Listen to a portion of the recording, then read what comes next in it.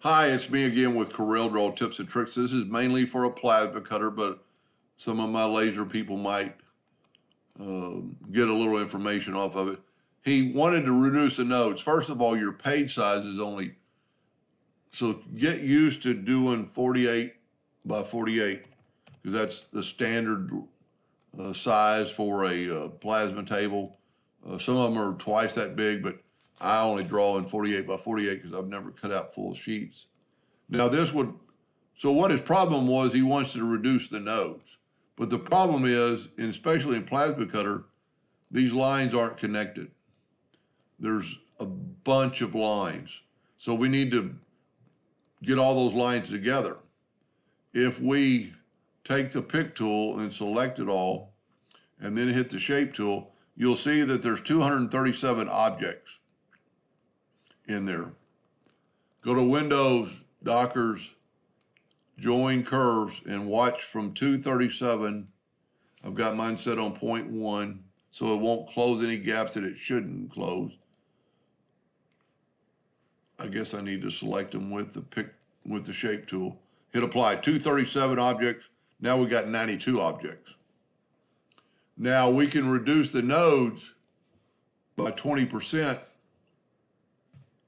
and it reduced a lot of nodes. You can't really tell what nodes it deleted. So we're gonna back up here for a second, and we're gonna take that line. That line alone has 85 nodes. If we go up here and reduce it by 20, which is not a magical number, but it's one I've used before, now it reduces it to only 39 nodes. So this would cut out quite well. But like I said before, I failed to nudge that over. So let me just back up here and get it all one piece again. And you've got to think about when it cuts out this entire outside line like that, everything else in the middle is going to fall out.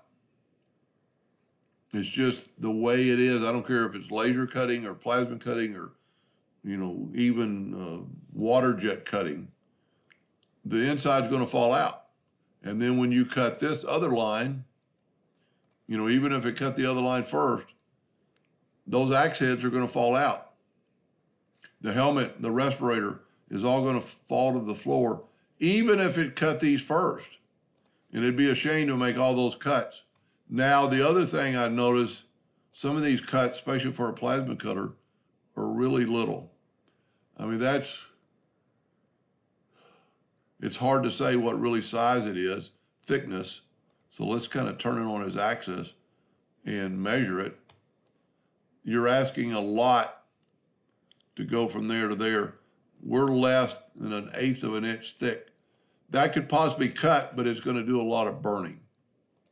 So I don't really know how to tell you to fix this file. It is cool. There is ways to fix it. But there's so much going on. I'll take a look at it and maybe possibly make a second video. I hope that helped a little bit. Thank you for watching.